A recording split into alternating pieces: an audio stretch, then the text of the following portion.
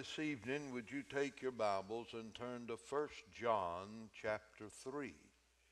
1 John chapter 3. I'm just going to read one verse of Scripture, and my thought tonight is proof that we've passed.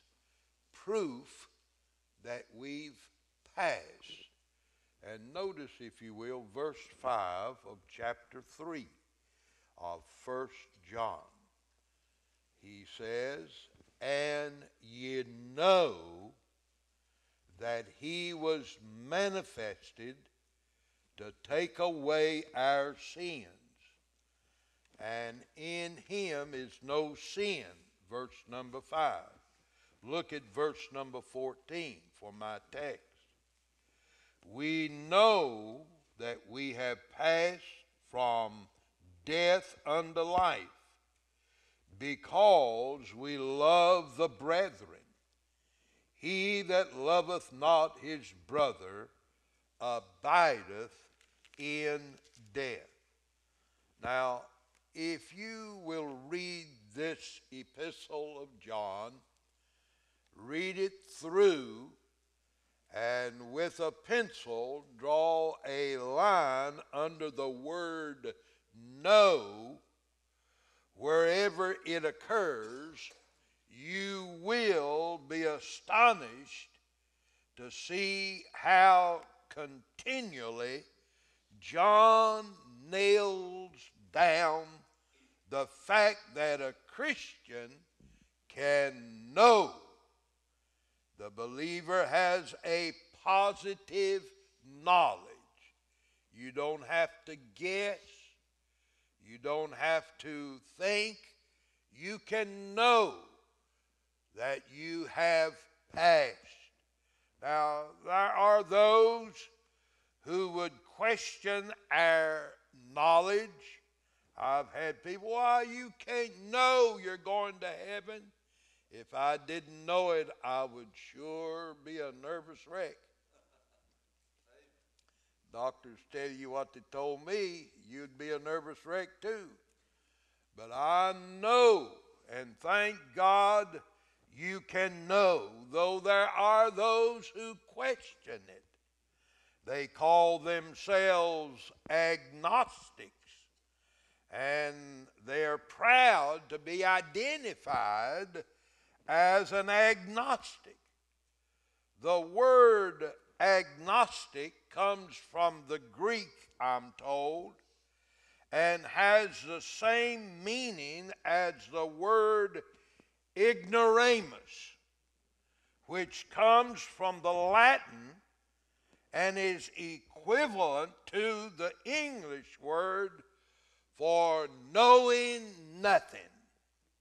So they can be all the agnostics they want to be. I know in whom I believe. I'm glad that by faith a believer can know some things that deal with eternity.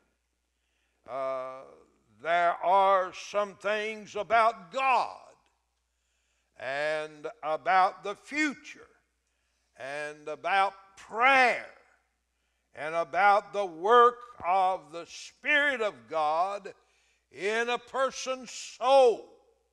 Like the Apostle John, we can know them. We are sure of them. And we have felt them as surely as we know the fact of our existence.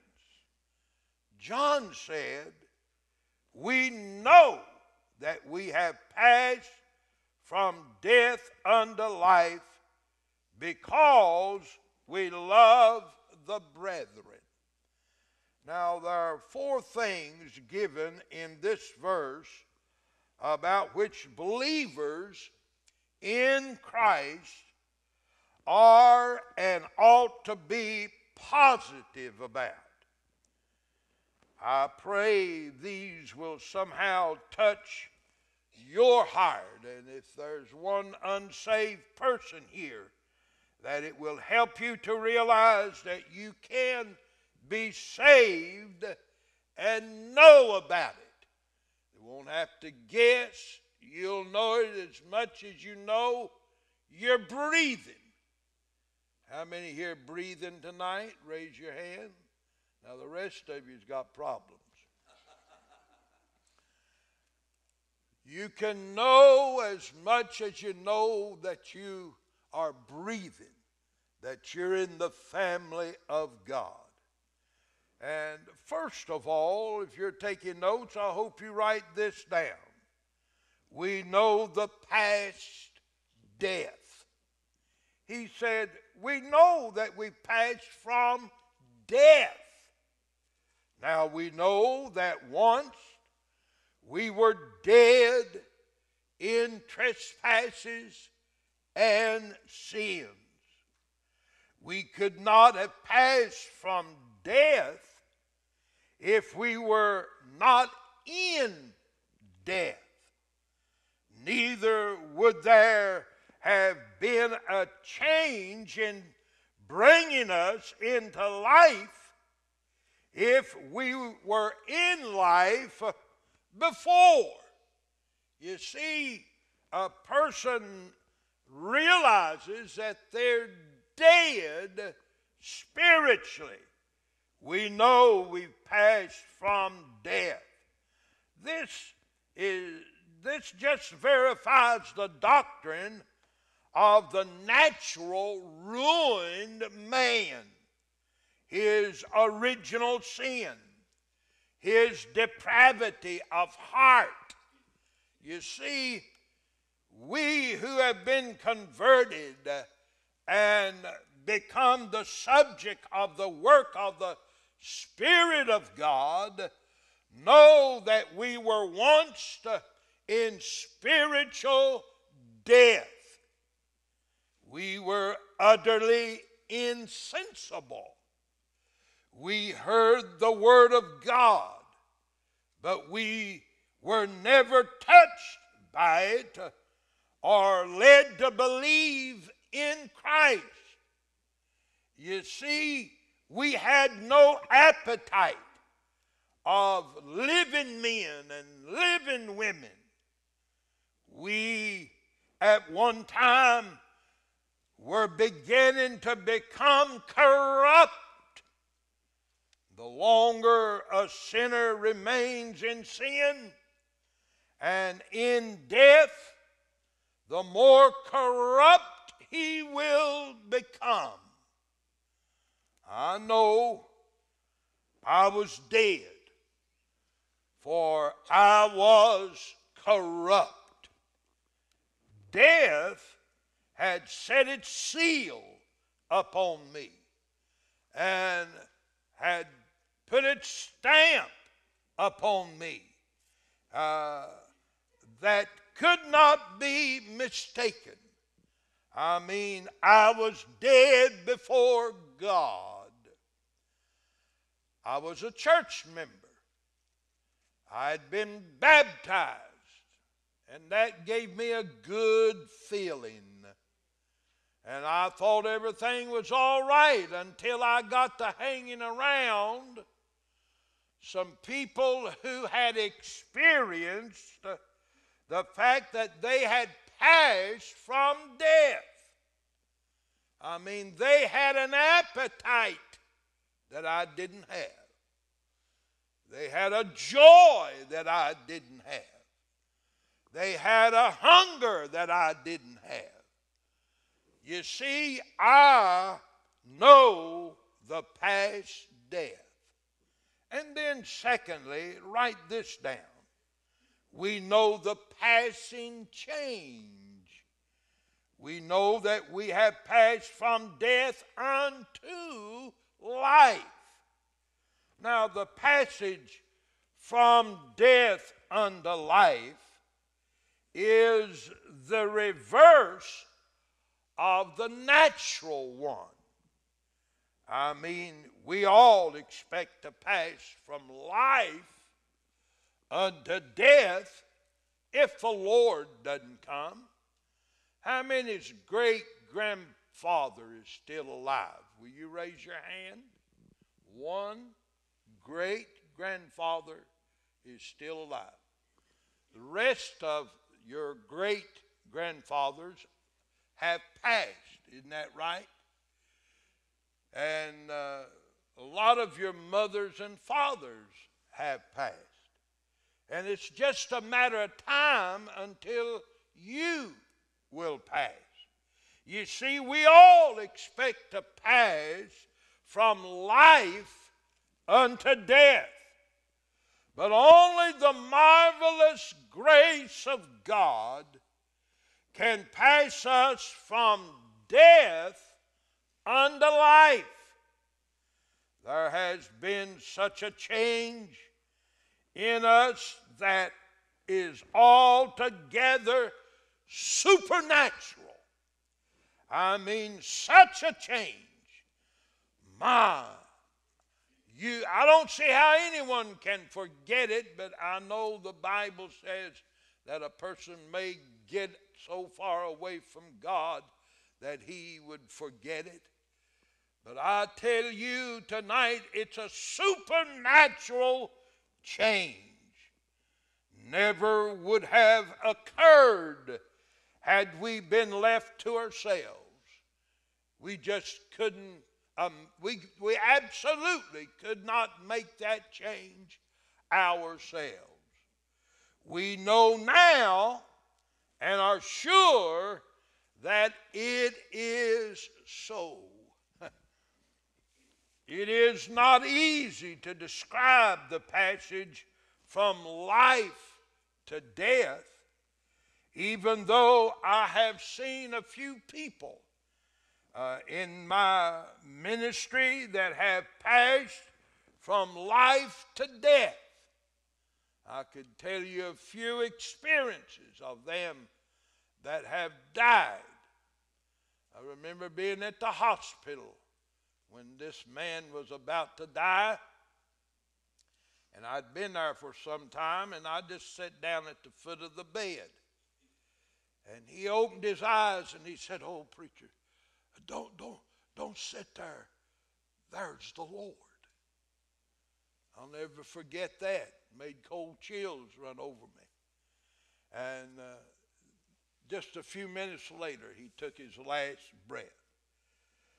But it is almost impossible for me to describe the passing from death unto life.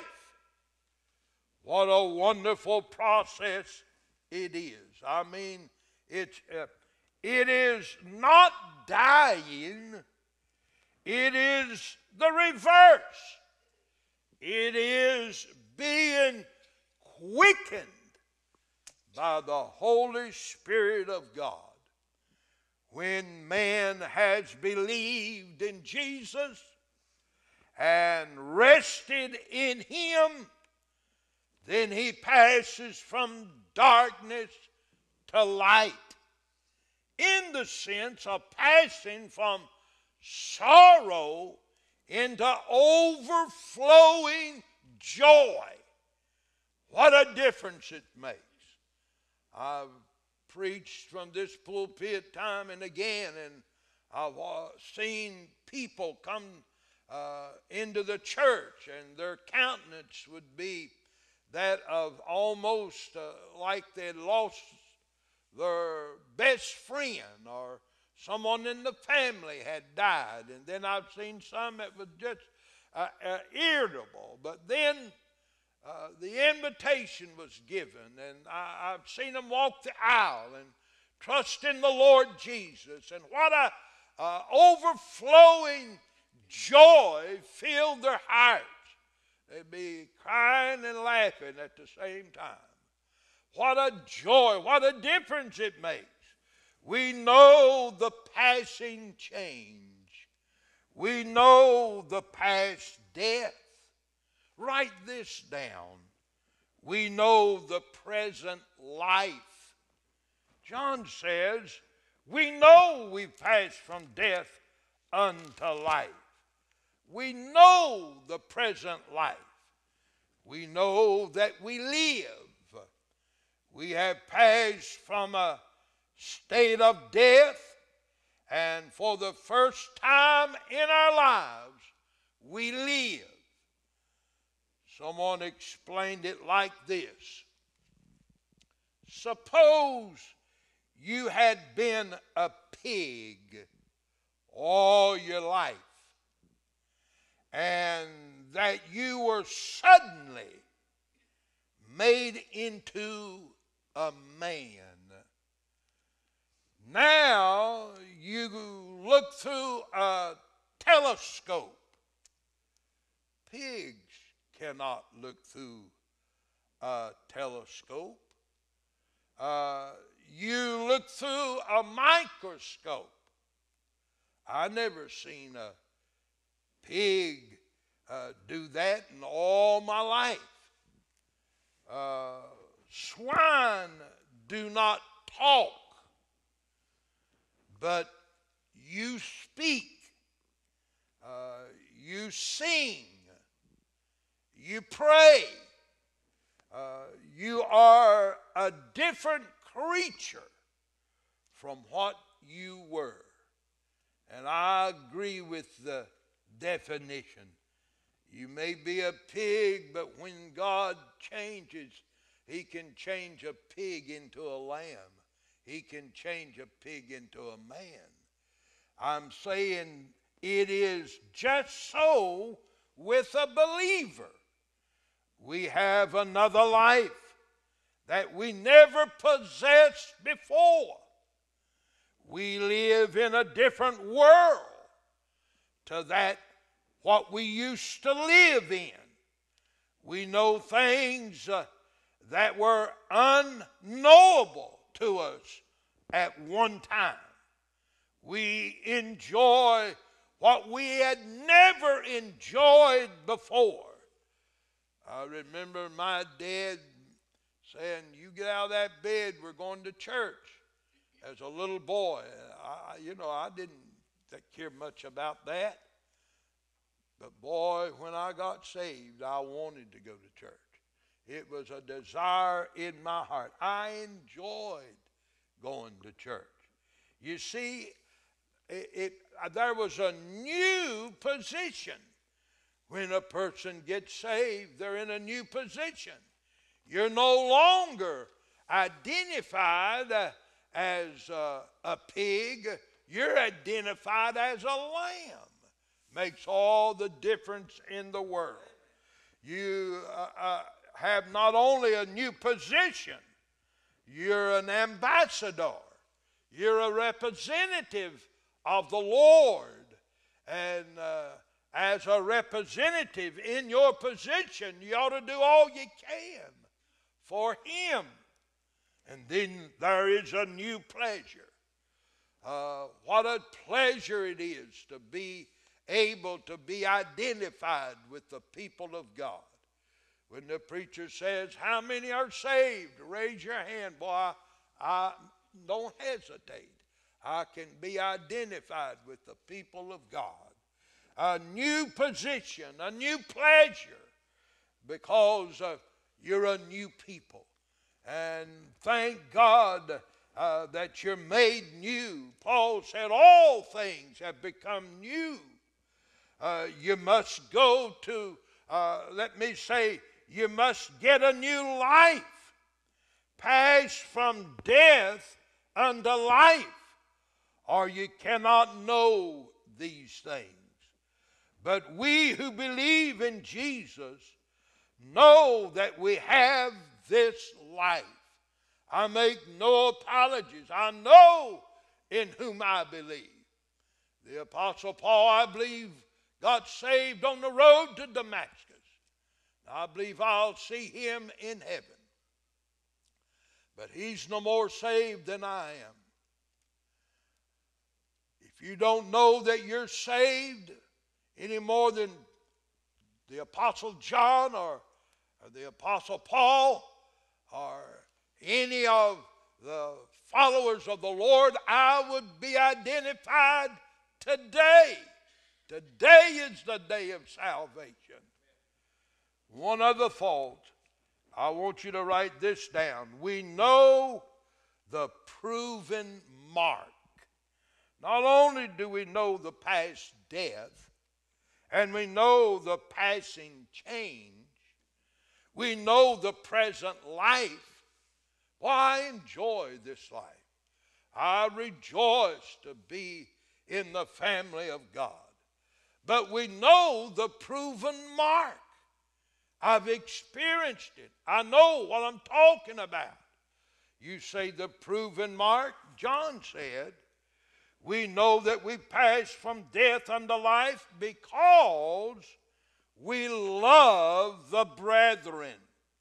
If we can say that we love God's people as God's people because they are God's people, that is a mark that we have passed from death unto life. You have that mark? You love God's people? You see, love is the mark in a person's life that proves they have been made a new creature. Now, before I got saved, though I was just a little boy, there was about 3 people that I really liked at the church there at Friendship. I loved Mr. Akers because he would always pat me on the head, and he'd go through the Revelation, and he'd call my name out and say, now what does that red horse represent, Cecil? And I'd try to tell him. And what does that white horse represent? And I'd tell him. When I was just a little boy, and I liked Mr. Akers. I'd go clean out his chicken house, and he'd give me 50 cents. And boy, I was tickled to death to have 50 cents. I'd come home and tell my daddy I made 50 cents, and he'd say, now how much of that belongs to God? And Mama would say, you going to make that little thing give a nickel of that 50 cents. He says, that belongs to God.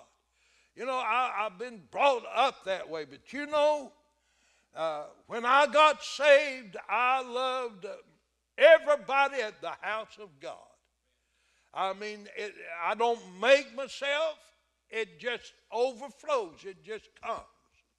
I love Mr. and Miss Edmondson. What a blessing. Great big people. I joined the RAs, and boy, they knowed how to serve good refreshments at the RAs. But, when I think about when I got saved, I had a love. God put it in my heart to love God's people because they are God's people. Love is the great mark in a person's life that proves they have been made a new creature. Loving Jesus supremely. Don't let anything come between you and the Lord. If your heart is where it ought to be, then you love Him supremely. Loving Jesus supremely. How could a person not love Him who suffered and died and paid our sin debt in full? I don't understand. But I certainly praise God for loving Him supremely. And then, secondly, loving the church sincerely. Let it be known that this is where you come to church. This is where you put the Lord's tithe. This is where you send missionaries around the world. We've got about 150 missionaries that we send around the world. Half of the income that comes into this church goes out for missions. Think of that. I'm glad and I'm so blessed to be a part of a church. And I hope that you love this church sincerely. If you love it, you'll want to support it. You'll want to be here when the lights are turned on. You'll want to be at the house of God, if not providentially hindered. I'm talking about loving it sincerely. And then loving the Word especially. Oh, thank God for this book. I love this book. And if you love it, you'll read it and you'll study it. And you'll want to know more about it. And you'll find things that you don't understand, and you'll start asking the Sunday school teacher. Or you'll start asking the preacher. You'll start asking questions. You want to know this book because you love Jesus supremely. You love the church sincerely. And you love the Word especially. Underscore that word, brethren. The brethren are those who have become a part of this great family that is marching to Zion. I'm glad to be identified with the people of God. If you know you're saved, say amen. What a joy it is. That's my message. Let's bow our heads, please, for just a moment of prayer. Our Heavenly Father, in just a few seconds, just a moment or two, we'll be given an invitation. And dear Lord, I don't know how many people are here that have known that at one time they were dead in trespasses and sins. I don't know how many are here that have experienced the changing and the new life. But Lord, you do. And I pray if there's one here that has never realized they're a sinner, that tonight as a sinner they'll come, trust in the Lord Jesus Christ. I pray, dear Lord, if there's one that needs to come to do any kind of business with Thee, they'll come. If it's for church membership or dedication of life, whatever you speak to their hearts about, I pray they'll be obedient to the Spirit of God. Have your way now, we pray in Jesus' name. Amen.